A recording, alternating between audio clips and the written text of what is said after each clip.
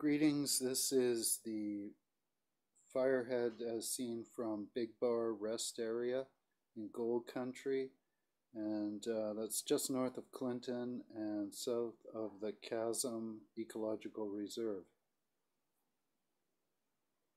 Using the Canadian Wildland Fire Information System in order to see what's happening.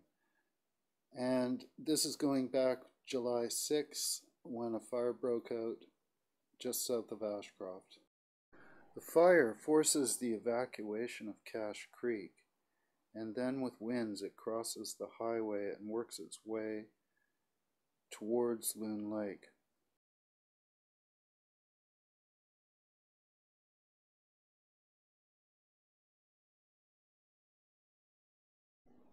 On the 15th, the winds flare up and drive the fire to 52,000 hectares. Crews work on the ridge and the plateau above the Bonaparte Valley and hold the fire back, putting out spot fires that are leaping ahead and holding the fire head. Here we're looking at the infrared spots that show up on satellite where the hot spots are. So here's looking at the area, and this is the fire approaching on the 15th and the 16th, and on the 17th the weather changes and blows the fire back on itself. On the 18th and 19th, crews are able to hold back the fire, and we're seeing a lot of burning of hot spots in the firehead area. Here's a close-up, and you can see where they're extinguishing many of the former hotspots.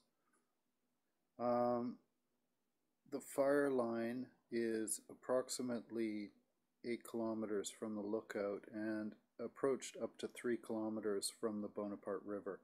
If it would have caught up the other side, that would have been a very scary situation. We'll take a look at Windy, and this is a close-up of the area, and the winds have died down, but they're also coming from the appropriate direction now.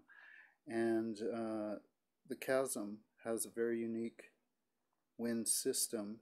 It's shaped a little bit like a crow's foot, with the two chasms being the talons on the left-hand side and the Bonaparte River being on the right-hand side, and that causes favorable wind conditions.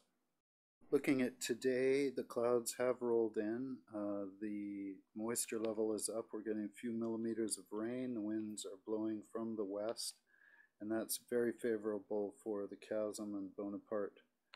Looking midday on the 20th, and the forecast also looks for cloud cover and potentially, hopefully, some moisture on the 21st.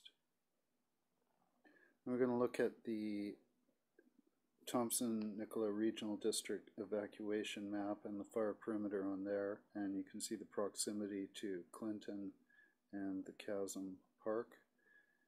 And it came within 12 kilometers from the lookout point at the chasm and about 8 kilometers from the lookout at Big Bar. The West Fraser Mill was approximately 10 kilometers away, and they were put on alert, and those spot fires were being thrown ahead of the fire front, you know, a kilometer, 500 meters at a time, and I really want to commend the crews again for handling that. As of 5 p.m. on the 20th, the highway is still closed north of Cache Creek because they're dealing with that western flank on the Elephant Hill fire.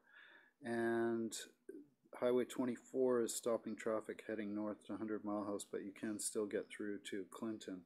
The only other evacuation route really was via Clinton to Pavilion and down to Lillooet. In order to verify the wind data, I'd refer to the cam at Big Bar and look northward. If smoke was covering the road, then we knew the wind was blowing from the southwest.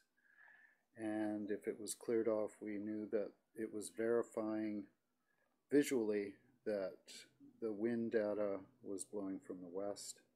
and this was a good indicator to keep tabs on the wind activity. I'm looking at the infrared hotspots again, and the crews have done a wonderful job knocking everything down. There are a few that are being blown on the southeast flank, and those are coming from these westerly flows, which is doing a great job helping out on the northwest flank. So they're still on that, and there's lots of work still to be done mopping up this fire, and the hazard is not over yet. If something changes or the winds flare up, those hotspots could start casting sparks north again, so we're very nervous. To collect this data, I've been using the Canada Wildlands Wildfire satellite imagery, and I've been using the Thompson-Nicola Regional District evacuation map and Drive BC's webcam at Big Bar. And I've been relying on the data displayed at windy.com, and which verifies what I'm seeing on the highway cam. And of course, great gratitude to the wildfire fighters, the helicopter pilots, that fleet of water bombers, and all the people on the ground. We're hoping that you have the winds in your favor and everything works out for you. From all of us, thank you.